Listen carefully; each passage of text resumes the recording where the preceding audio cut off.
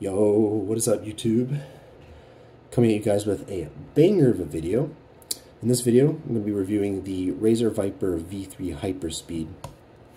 A mouse I'm sure you guys never expected me to review, considering that I have not posted a video in over a year.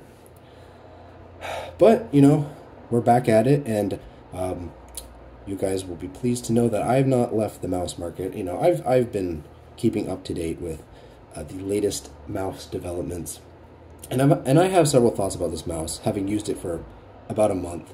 In fact, I've been using this quite a bit as my main-ish mouse. I've had a lot of work with school and stuff, so I've actually been using it for productivity as well. So I have a lot of thoughts, and I'm just going to get the real quick stuff out of the way. This mouse is built really well, except it has the typical Razer issue where the clicks can they'll start grinding after a little bit, especially on the left mouse button. They'll grind laterally after a little bit. Typical Razer issue. It sucks, but it's not a problem in game at all. The clicks don't have any pre-travel or anything. So if you don't do this with your mouse click, you won't notice this issue at all. The side buttons, everything feels great. The coating, one of the best coatings in my opinion. It's the same coating I think on the Death Adder Wired, even though I never had that mouse. The skates are great. The one thing to note is that this mouse takes AA's, but with an adapter you can get the weight down. And I'm currently using a USB-C AAA in a AA adapter, which means that I can just recharge this battery whenever I need to. And the weight is probably like 70 grams, which is perfectly fine. So that's all the physical, tangible stuff out of the way. Also, the sensor performance is great. I've been using it with the 4K dongle with no issues at all. So yeah, I want to talk about the shape real quick, and I want to talk about some of my thoughts on mouse shape. After having used a bunch of mice for so long, I have a few opinions, and obviously take my opinions with a grain of salt. I'm a 19 by 11 handed claw gripper, and this is how I grip my mice. I kind of just put my hand on the mouse, and I do this triangle configuration with my fingers. So that's my grip, that's my hand size. So I want to talk about this mouse shape really quick.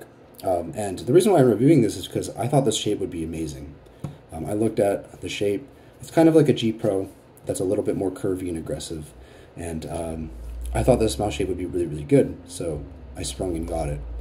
But there's one specific feature that this mouse is missing. And it's not actually missing, but doesn't work for my grip, in my opinion. I've been thinking about what I like about certain mouse shapes after, using a bunch of different mice for a long time, and a few things come to mind. I mean, I like a big hump for claw grip. I like when my pinky is not too recessed into the mouse, so the most recessed mouse pinky sort of configuration I would ever consider is something like the Viper Mini, and even then this isn't super comfortable after a long amount of gaming. I've noticed that I can cramp up sometimes when using the Viper Mini, even though I do aim really well with this mouse. So yeah, I like my pinky to be comfortably supported. The hump needs to fill my palm. And the last feature is actually the ring finger front flare. And this is going to sound a little bit weird, or maybe it's not, but my ring finger needs to be able to fully control the mouse, for lack of better words. For example, on the G Pro X Superlight, when I get my ring finger up here, it's perfectly nestled into the top corner of the mouse, and I can basically fully exert any sort of control I want in any direction. With the NP01S, I can pretty much do the same thing, though it's not quite as comfortable. And with the Viper Mini, I can do the same thing as well. This mouse is small enough so that the front flare means that I can really get my ring finger up to control the mouse. Unfortunately, with the Viper V3, I just can't do that. The mouse is just a little bit too long, it's a little bit too big for my hands, and I have pretty decently big hands. So, using this mouse, it's fine. I mean, it feels comfortable, it is super comfortable to use. I just don't feel as consistent with it in game. Like, it feels like I don't have as much control with it. That's all I can really say. And I will tell you, if you have bigger hands, I would say this mouse is actually probably really good.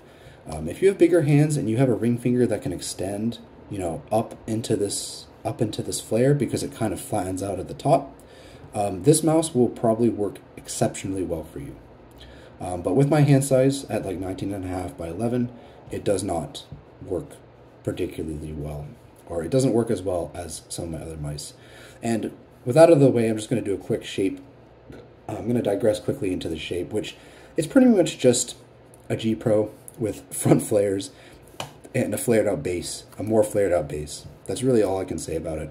It fills the palm a little bit better than the G Pro, but the flares are certainly more aggressive. And again, you know, you don't get as much control of the ring finger if your hand isn't bigger than mine.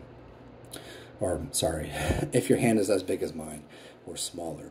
So, yeah, not a whole lot else to talk about with this mouse. I think it's a really great option for bigger hands. It is super, super comfortable. The coating is great. Everything is there. I wouldn't be surprised if they release a wired or pro model. And those will be really great mice to use. But, you know, I think overall shape-wise, I think the G Pro takes the cake in this specific case for my specific grip. And I'm going to be talking about the G Pro as well, as a matter of fact, because this is the G Pro 2, and I have a few thoughts about this mouse. So, yeah, that's all I have in this video. I hope you guys enjoyed it. If you guys have any requests for mice, or if you have any, you know, if you have any questions or anything, just drop a comment and I'd be happy to respond to it. And, you know, hopefully I can get some more videos out in the coming future. And if you guys have any ideas, you know, just let me know what you want to see. I keep this channel mostly for fun.